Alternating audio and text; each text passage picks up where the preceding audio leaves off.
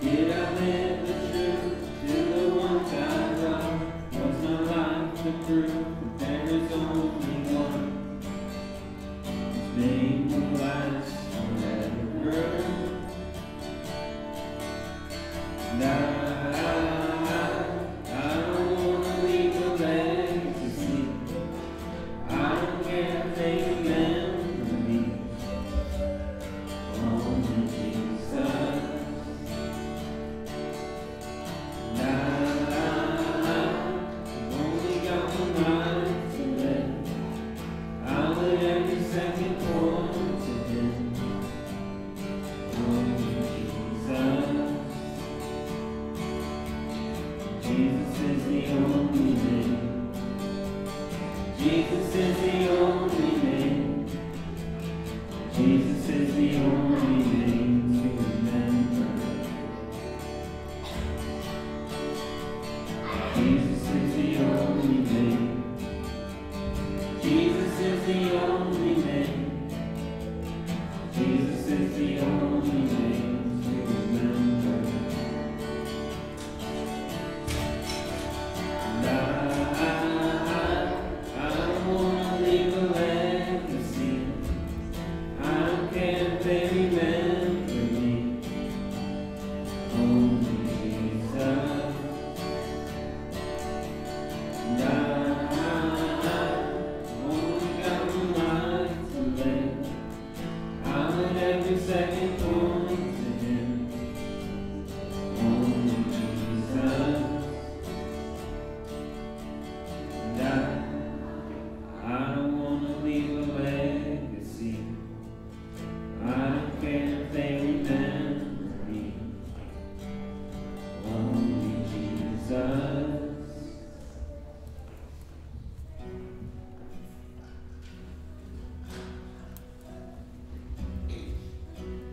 Lord, I come. I confess, bowing here, I find my rest. Without You, I fall apart. You're the one that guides my heart.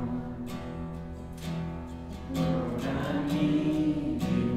Oh, I need You. Every hour I need You.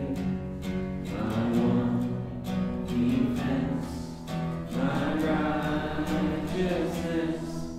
Oh God, how I need You. Mercy, Your grace is more. Your grace is found is where You are. Where You are, Lord, I am free. Holiness is Christ in me. Lord, I need You. Oh, I need You. Every hour I need You. My one defense, my righteousness. Oh God, how I need You. Teach my soul to rise to You. When temptation comes my way, when I cannot stand, I'll fall on You. Jesus, You're my hope and stay. Jesus, You're my hope and stay. Lord, I need You. Oh,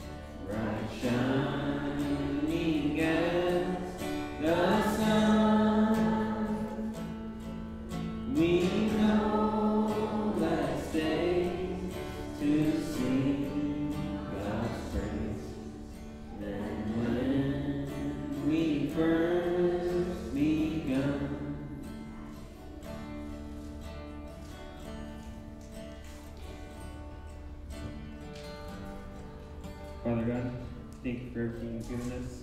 We thank you for this time to come worship you. We ask you please help us through this week, through the rest of our lives, and just be with us in our everyday. And we ask you to please speak your word through Pastor Jose and give us all the message we need to hear.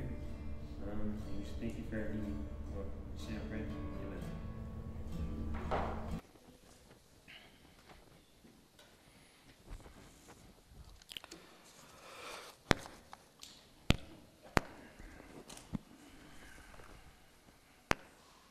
Well, good morning, everybody.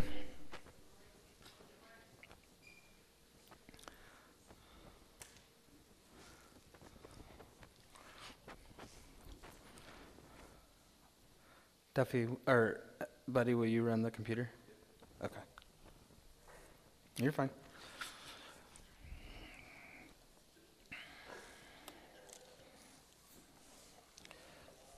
Yeah, we're busy this morning. Yeah, that's what happens when somebody goes on vacation or quits.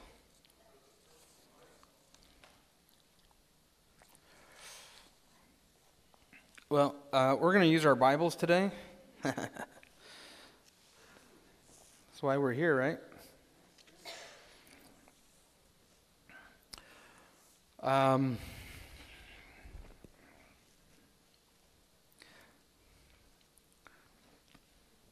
There's a lot of worry in the world.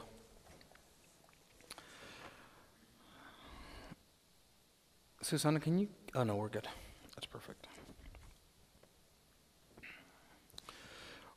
We're going to go read 2 Timothy chapter 4, verses 1 through 5.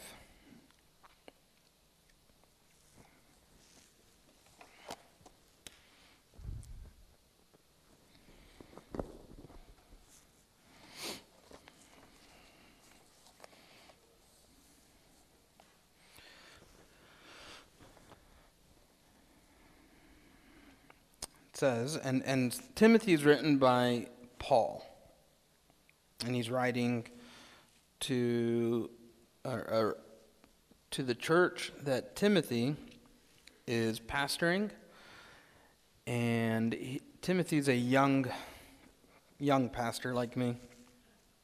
Actually, he's a lot younger than I am, but he's writing to his church. So, 2 Timothy chapter 4, 1 through 5. I solemnly urge you in the presence of God and Christ Jesus, who will someday judge the living and the dead when he comes to set up his kingdom. Preach the word of God. Be prepared, whether the time is favorable or not. Patiently correct, rebuke, and encourage your people with good teaching. For a time is coming when people will no longer listen to the sound and wholesome teaching. They will follow their own desires and will look for teachers who will tell them whatever their itching ears want to hear. They will reject the truth and chase after myths. But you should keep a clear mind in every situation. Don't be afraid of suffering for the Lord. Work at telling others the good news and fully carry out the ministry God has given you. Now, I want to emphasize the you on that. We live in a me, or I time. I had a pastor bring up the selfies and how selfish we are, and it's like we live in the time of selfies.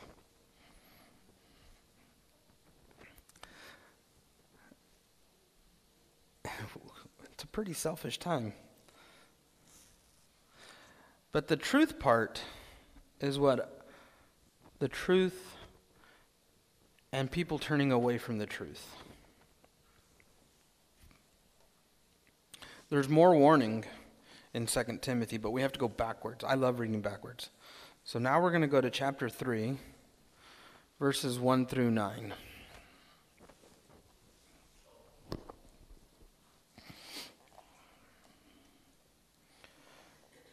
You should know this, Timothy, that in the last days there will be very difficult times. For people will love only themselves and their money.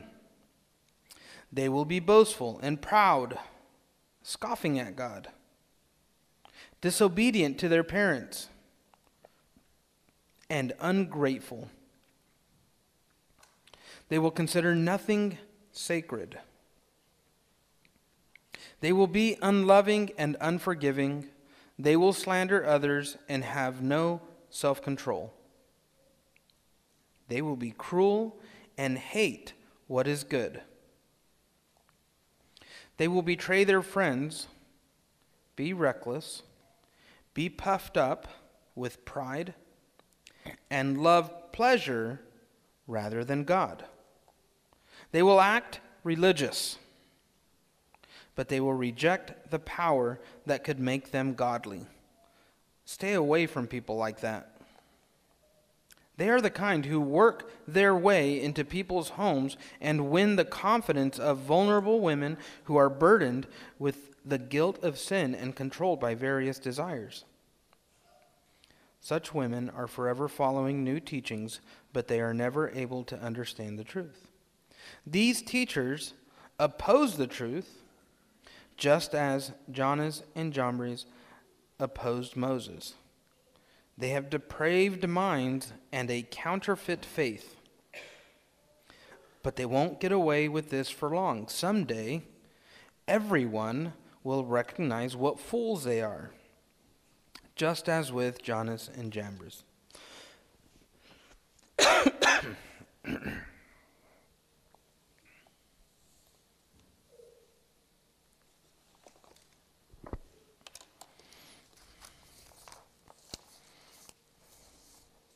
I'm missing one. I think I put it in there, though. Hebrews 13, is that next? Did I put it on your guys? I didn't put it on my paper. Okay.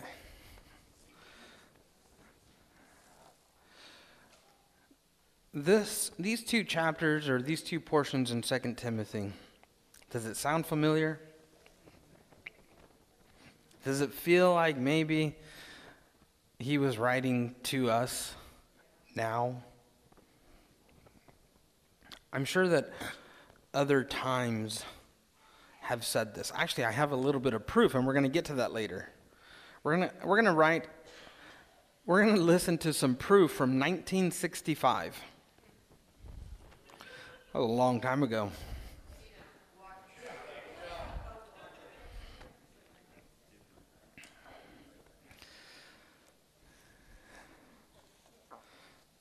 Well, it wasn't that long ago.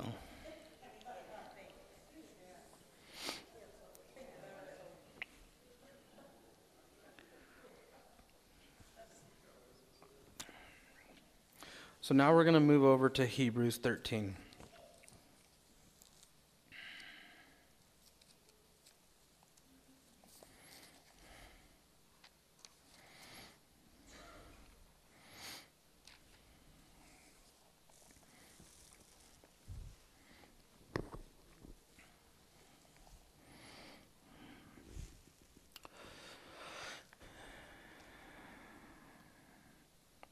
Keep on loving each other as brothers and sisters.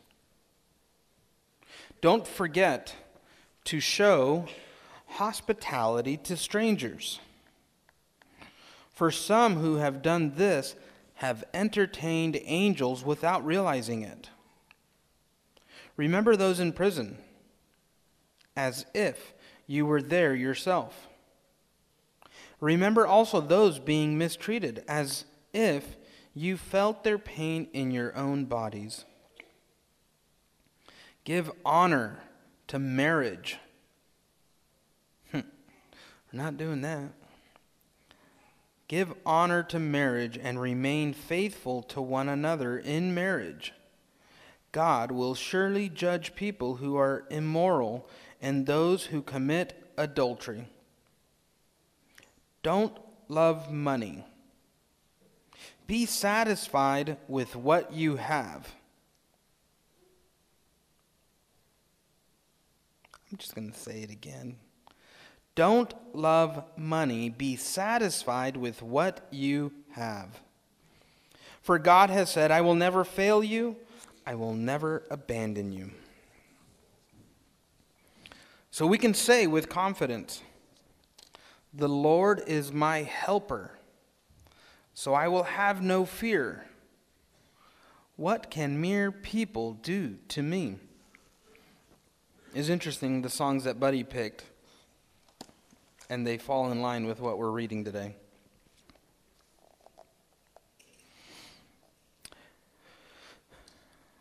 Remember your leaders who taught you the word of God.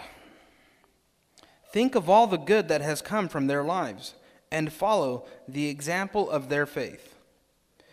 Jesus Christ is the same yesterday, today, and forever. So do not be attracted by strange, new ideas. Your strength comes from God's grace, not from rules about food, which don't help those who follow them.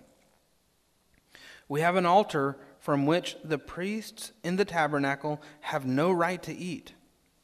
Under the old system, the high priest brought the food of animals into the holy place as a sacrifice for sin, and the bodies of the animals were burned outside the camp.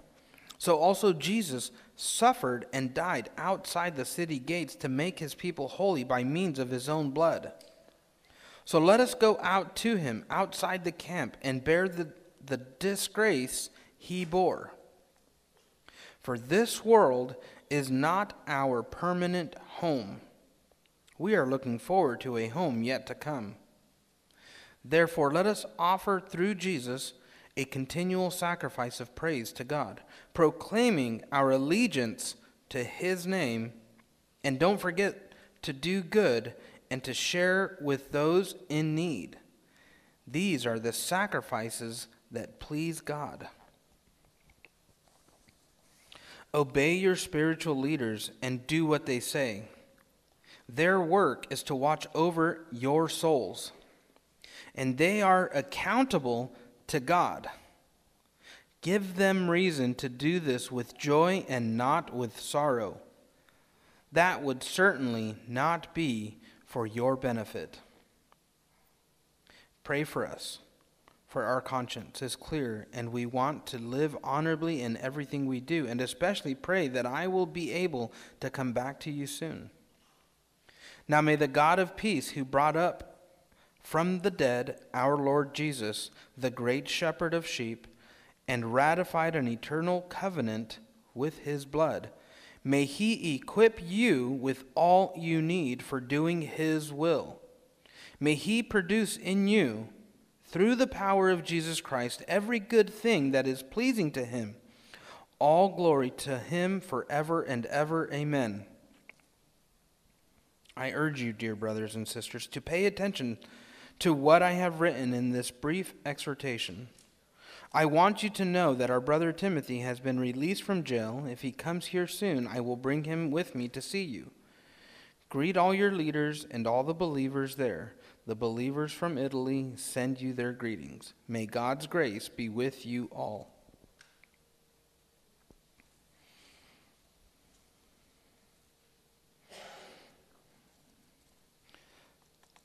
These are heavy-hitting verses and chapters. He quoted Deuteronomy, and so I want to go back and read it. Deuteronomy 31:6. Deuteronomy is a book in the Old Testament. Sorry, that's a little joke.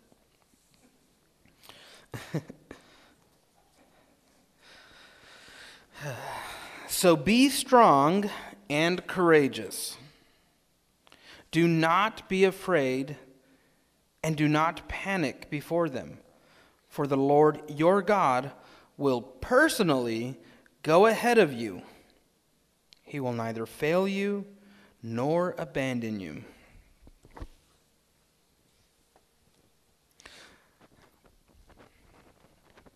There's a lot of verses in the Old Testament that get used out of context.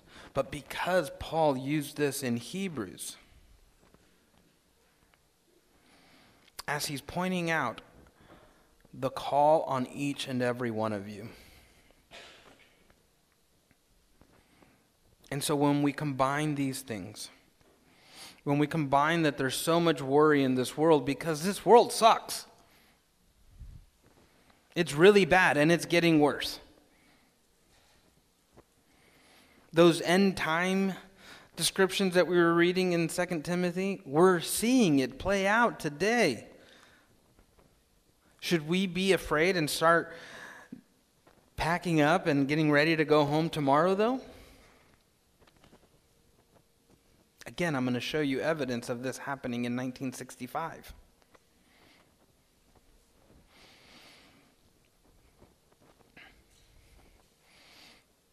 Even in the preparation, he's saying, go out and do the work.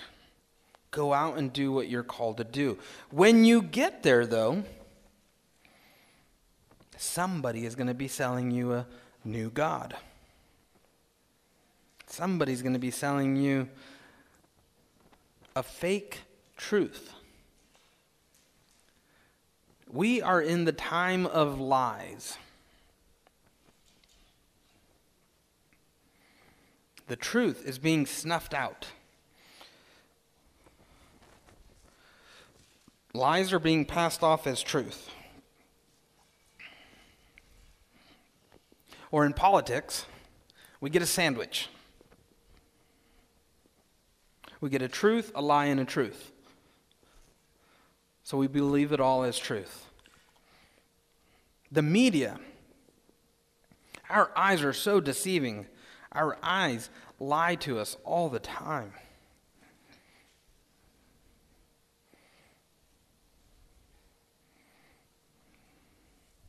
Want to know a truth? Here's a truth. The enemy hates the truth.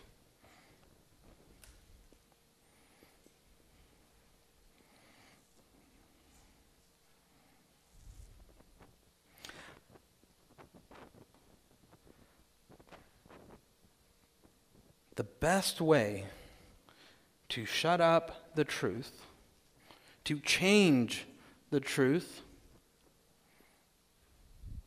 happens with the kids.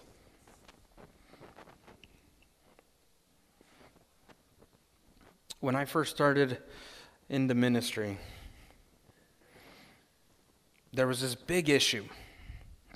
The issue was, how do we get the kids that graduate from Sunday school and youth group back into church after they've grown up?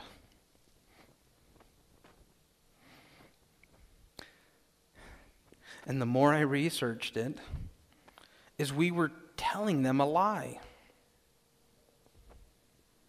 That lie looked like a truth. We taught them that church was going and sitting in a classroom and learning from a teacher, but it wasn't from the pastor. So they grew up. And we expected them to come in and sit down in church. But that wasn't church to them. What was their truth? Their truth was sitting in a little wooden chair. We have a bunch of them still. Duffy's sitting in one. So what was church? What was the truth about church? I'm going to sit in a chair like this. I'm going to color a page. I'm going to have a snack. I'm going to sing a song. I'm going to remember a verse out of context. And then we look around and we say, where are all the 20-year-olds? Where are all the 25-year-olds?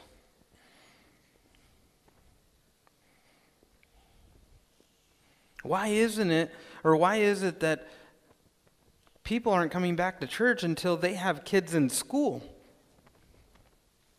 Now they're 30.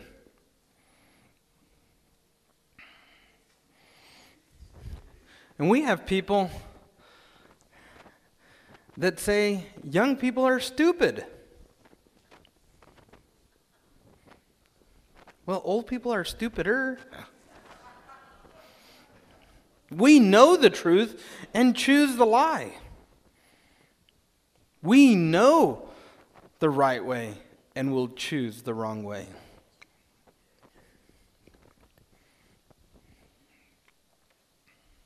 That was Kamala Harris that said that.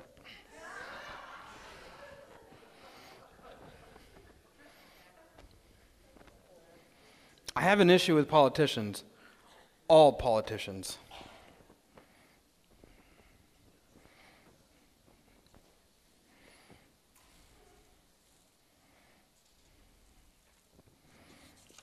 I made a small list, and I'm sure that this list could go on forever, of things we learned as kids that even though our reasonable brain says there's no way that's true, but we still believe it because we were taught as kids. Either our parents taught us this, our grandparents taught us this. I remember being so afraid that I was going to go to jail or that my mom was going to go to jail if we turned the dome light on in the car while driving at night. I thought, 100%, we're going to jail. I got to find something. Well, you can't turn on the light because we're going to jail.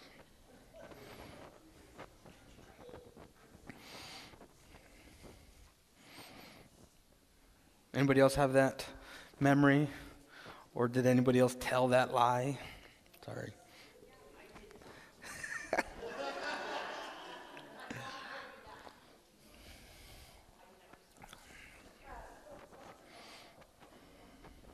Santa, the Easter Bunny, the Boogeyman. I did a little bit of research on Santa. Do you guys know that Coke changed the image of who Santa was because they wanted to sell more Coke? Coca-Cola. Well, they were selling Coke at one time too, but Coca-Cola. Coca-Cola. Coca-Cola sales went down in December, so they drummed up a way of selling more Coca-Cola in the winter.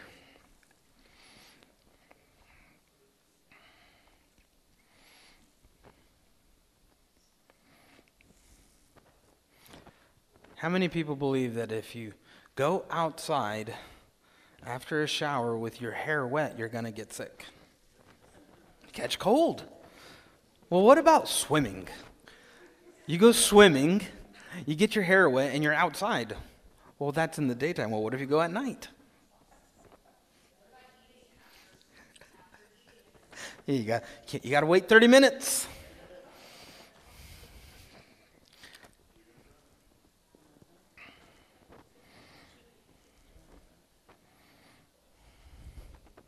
Why do so many of those things that we were taught as children, even though we know better, even though we are more intelligent, we're less stupid, right? But we can't change those things. So now, as adults, we know that the things that we were taught, even though they were lies, as kids, now that we're adults, we still will reference them. So why not give the kids the truth now? Why not teach them how to sit in church? We are. And yeah, they get a little bit antsy, but old people fall asleep.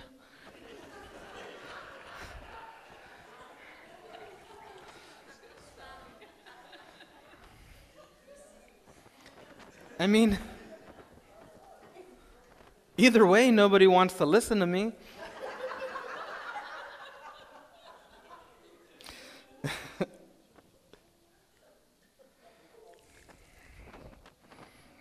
We currently did a study on Exodus.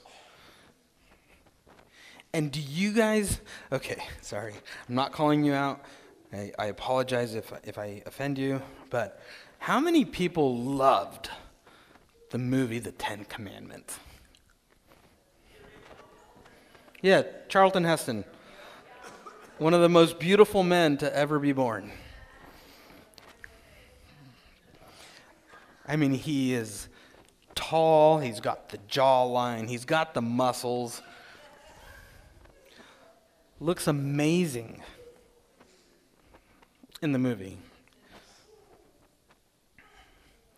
Do you know how many people still read the book of Exodus and think, well, somebody cut out these things that were in the movie but aren't in the Bible?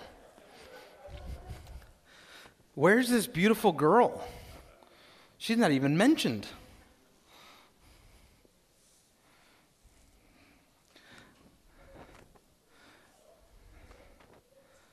How come in the Bible it doesn't sing, "Let my people go"?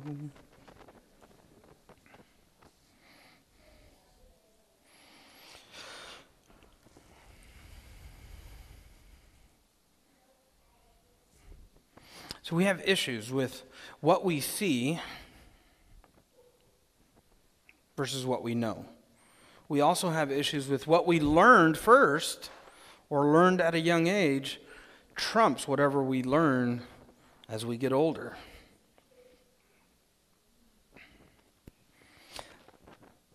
And the kids are being taught by images and stories, but I'm sure that they can't quote their textbooks, but I bet if you ask them for the image, they can tell you. One of those biggest images is the missing link.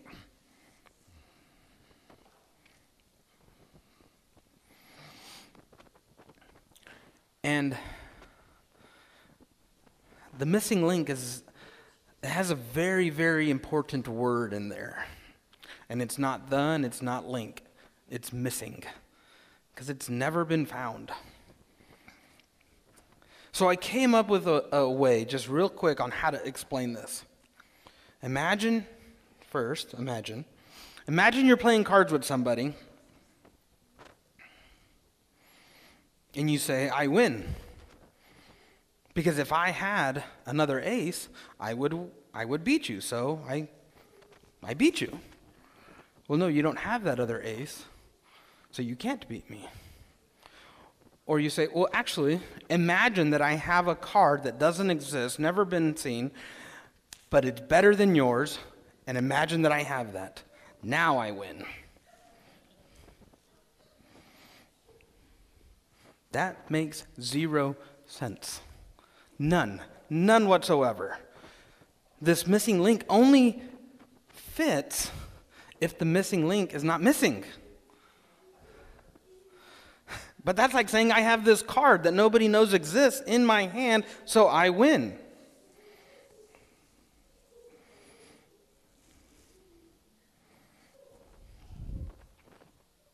So we have people that read things, that read the Bible and call it a liar. Why is it a liar? Because there's something that we believe either from our childhood, from school when we were young, or something we saw with our eyes.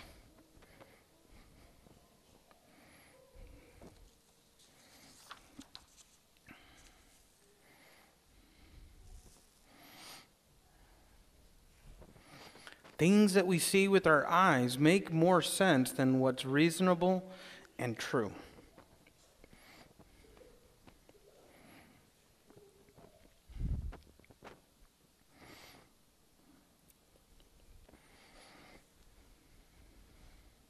We must protect the youth. How do you protect the youth?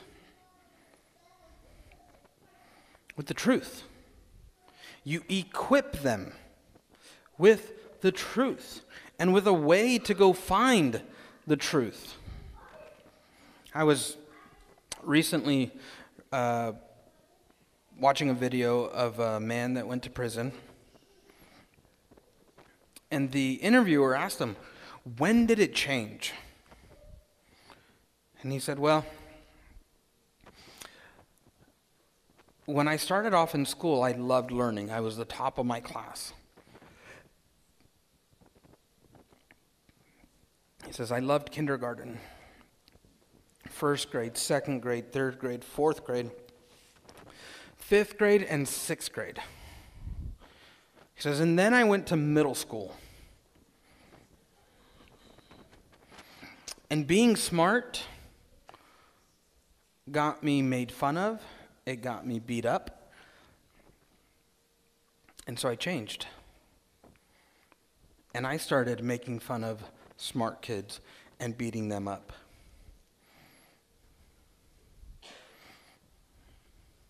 This was a 30-something-year-old man who ended up living a life of crime, theft, drugs. And when did it start for him? In 7th grade. And these are the people we call stupid. These are the people that we say, well, they don't know anything. Don't ask them. They're too young. They're too dumb. They don't have enough worldly knowledge. They don't have enough experience.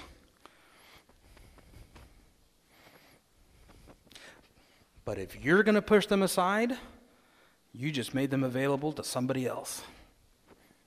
And that somebody else is the enemy. And he's the one that is going to say, yay, they pushed another kid aside. Now I can give them my truth. Now I can make the truth look like a lie.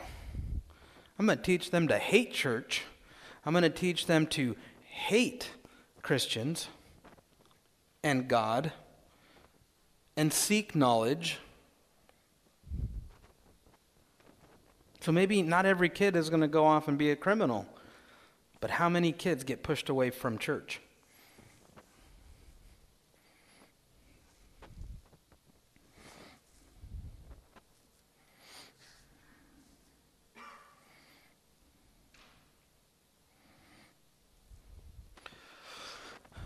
We're going to do the YouTube video, so you're going to have to close this.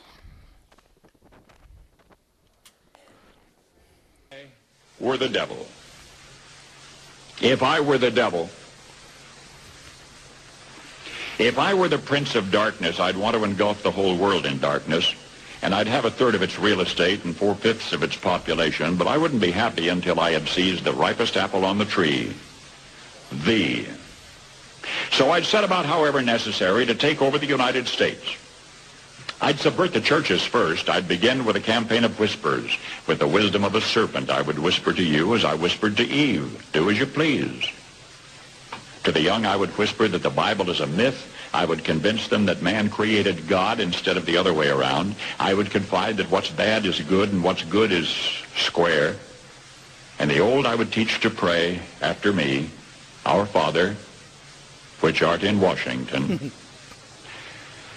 And then I'd get organized. I'd educate authors in how to make lurid literature exciting so that anything else would appear dull and uninteresting. I'd threaten TV with dirtier movies and vice versa. I'd peddle narcotics to whom I could. I'd sell alcohol to ladies and gentlemen of distinction. I'd tranquilize the rest with pills. If I were the devil, I'd soon have families at war with themselves, churches at war with themselves, and nations at war with themselves, until each in its turn was consumed. And with promises of higher ratings, I'd have mesmerizing media fanning the flames. If I were the devil, I would encourage schools to refine young intellects, but neglect to discipline emotions. Just let those run wild. Until before you knew it, you'd have to have drug-sniffing dogs and metal detectors at every schoolhouse door. Within a decade, I'd have prisons overflowing. I'd have judges promoting pornography. Soon I could evict God from the courthouse, then from the schoolhouse, and then from the houses of Congress. And in his own churches, I would substitute psychology for religion and deify science. I would lure priests and pastors into misusing boys and girls and church money. If I were the devil, I'd make the symbol of Easter an egg and the symbol of Christmas a bottle. If I were the devil, I'd take from those who have and give to those who wanted until I had killed the incentive of the ambitious. And what'll you bet? I couldn't get whole states to promote gambling as the way to get rich. I would caution against extremes in hard work, in patriotism, in moral conduct. I would convince the young that marriage is old-fashioned, that swinging is more fun, that what you see on TV is the way to be. And thus I could undress you in public, and I could lure you into bed with diseases for which there is no cure. In other words, if I were the devil, I'd just keep right on doing what he's doing. Paul Harvey. Good day.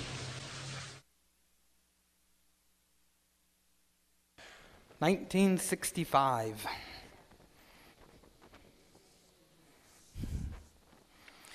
Have we progressed? Yeah, I think so. We've gotten better at sin. Good job.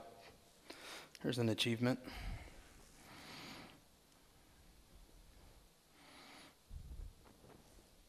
Now we have smartphones. Paul Harvey didn't even know about smartphones yet. How many more things pass before our eyes?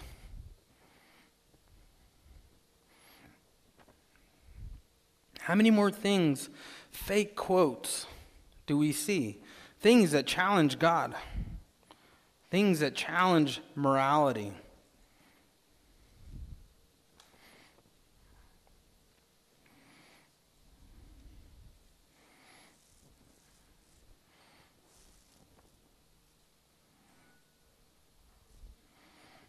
Our kids are being shown images, and they believe it as truth. Why? Because it's inside of a textbook. Now, if it's inside of a textbook, it must be true, right?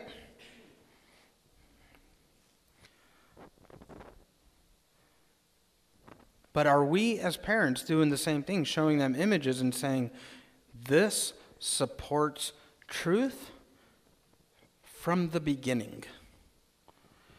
Can we go to the image one? What is that? Anybody know? That is a wagon wheel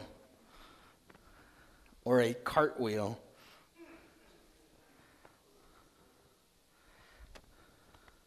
A chariot wheel. And that is at the bottom of the Red Sea, which, according to the books, no Egyptians ever got drowned by the Red Sea. Because how would they drown in the Red Sea? They'd have to go into the water. How would they go into the water? There's no way that the seas were pulled apart. Right? So there, kids, when you're reading the book of Exodus, when you're watching the cartoon Prince of Egypt, or the really long movie, The Ten Commandments,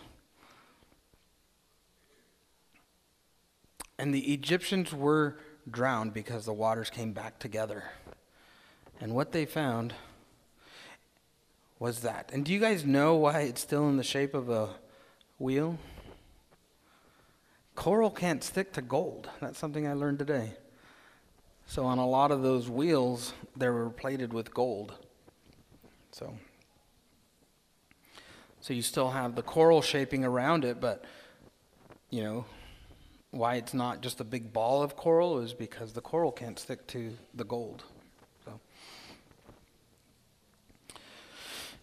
next slide. Nope, should be a third image in that same picture. What do you guys think that is? If you were to explain that picture, what would you be able to come up with or surmise in any way, shape, or form? Somebody cut it? Have you guys ever seen a rock like that? Ever?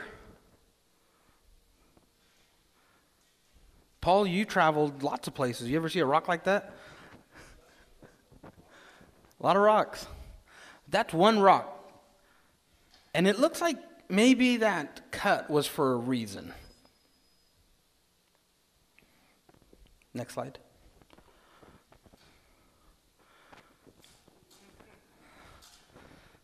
So,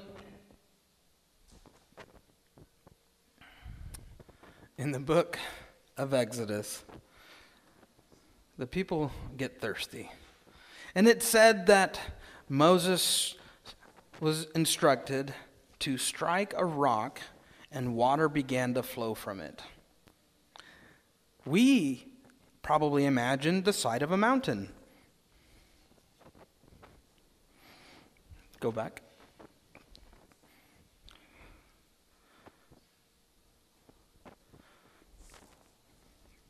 This is an undescribable rock in the desert where it looks like water just started flowing from out from the middle of it for no reason. But these images aren't shown. They're definitely not giving any context. Instead, the book of miracles, which is what we have, is being passed off as a book of myths.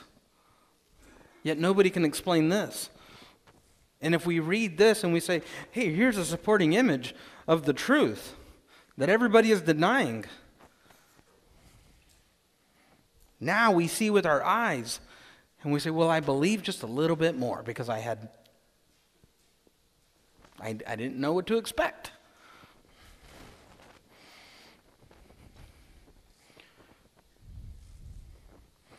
We are in a war. Think of it as a game or a fight.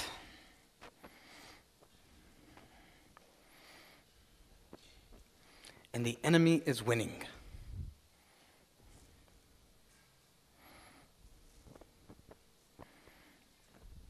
Your pastor tells you, read your Bible. The Bible tells you to read your Bible. But of course you have to go read your Bible to go be told to read your Bible. And we have some of the most amazing people in Hollywood that should just make the Bible into a movie so I don't have to read my Bible, but I could watch my Bible. I'll go get popcorn.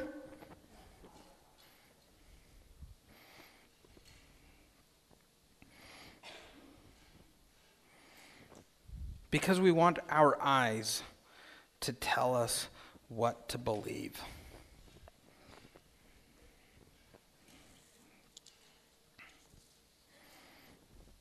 Now here's my favorite. I don't have time to read. Give me your phone. I'll go look at how much time you spent. You guys know what that is? Swiping up to the next video. I'm actually pretty good with my thumbs.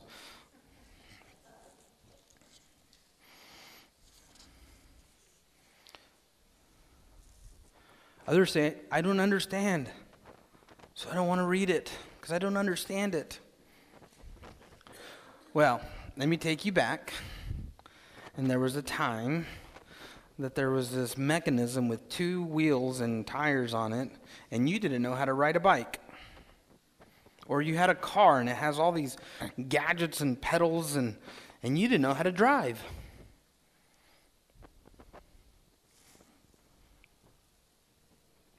Or can you guys remember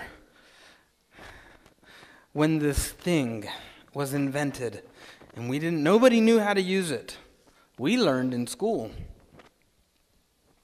It was called the internet. But we learned how to sit there and use our fingers and our mouse. Or remember the first time you were taught how to play solitaire? Before then, you didn't know how to play solitaire.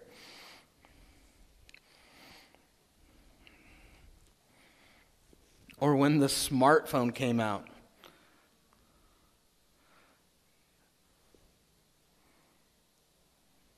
Or the bag phone. What do you mean this phone will work without being connected to my house? Those of you guys who knew about the bag phone and the car phone and all that, how do you guys still believe that we talked to the moon? Anyway, I'll forget it. I won't say any more about that. But anyway, moving on. We have time to read. You have time to read. There are 66 books in the Bible. There are 1,189 chapters in the Bible. I'm here to tell you that the truth has been around since the beginning. But we don't like the truth. We want to come up with lies. We can come up with lies about anything. Our minds are absolutely amazing. And I'm not being smart about that. They really are. When you go into a library or a bookstore, do me a favor. Go over to the fantasy section. And people in their minds, in their imagination, created some amazing things. We had some people create languages that don't exist. Who's ever read The Hobbit? Or Lord of the Rings? Star Wars. Anybody watch Star Wars? Some of those people speak languages that don't exist. They just came up with it.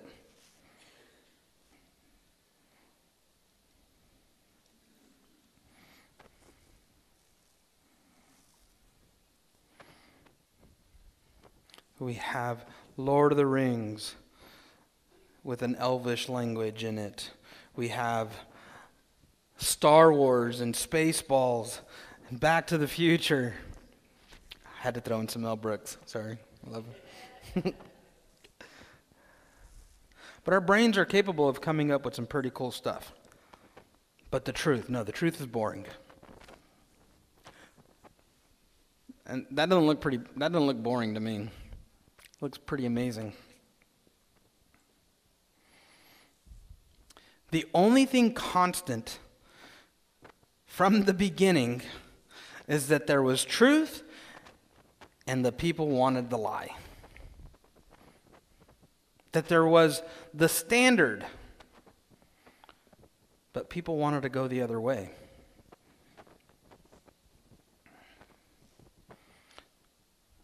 John?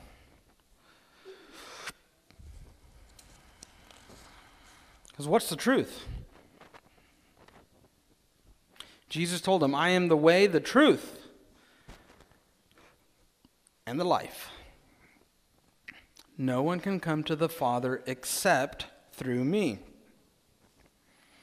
That is the gospel.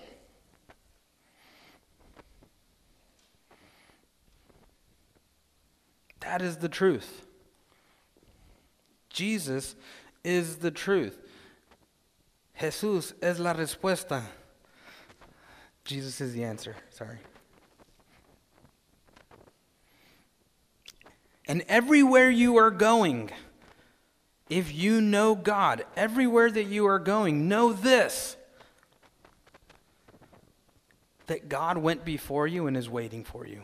He's preparing it. He's prepared you. He's equipping you. And where you are going is scary. And where you are going, there's going to be a fight. Your morality is going to be challenged. It's going to be funner. I'm just glad we don't have any English teachers in here. Yeah. I guess we do. She's over there.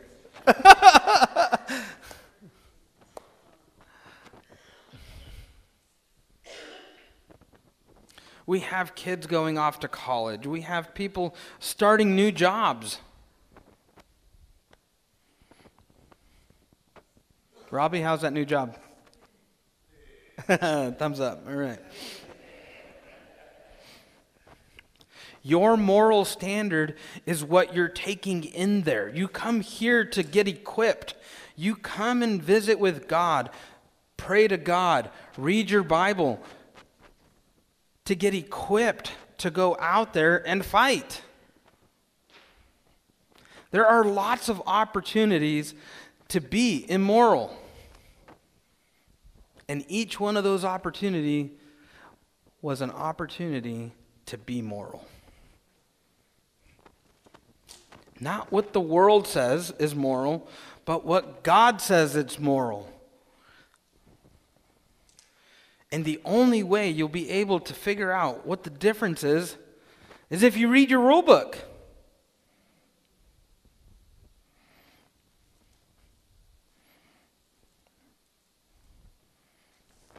You want to know what not to do? Go read about it. You want to know what to do? Go read about it. All those good works, we read about what it does and what it does to your life. What it does to your life is that it's pleasing to God. That's it. You should do it because it's pleasing to God. What's the opposite of pleasing God? Disappointing God?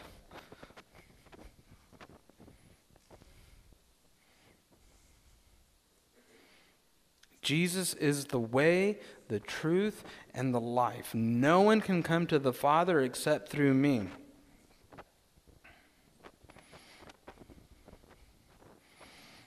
We have a lot to be worried about. We do. And the only way we can fight off that worry is by getting prepared. Equip yourself. Know the Word. Know God. Make God known.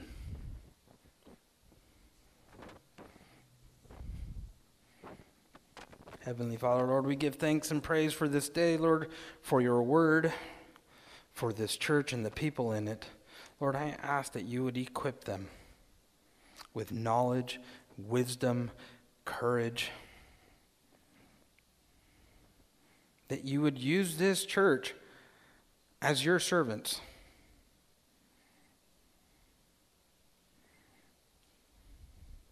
That we would infiltrate all of our circles with the truth and lead more people to you. Lord, I lift up Marty to you. I lift up Kirsten to you as she's going off on her new adventures. All of the kids from my youth group, Lord, that are growing up, I lift them up to you and that they continue to know you, pray to you, read your word, tell others about you, lead others to you, that the work that was done in this church would be such a fruitful tree. Lord, bless us, guide us, protect us. Thank you, Lord, for going ahead of us and preparing it for us. Give us the courage to go. In Jesus' name, amen. Go in peace and serve the Lord.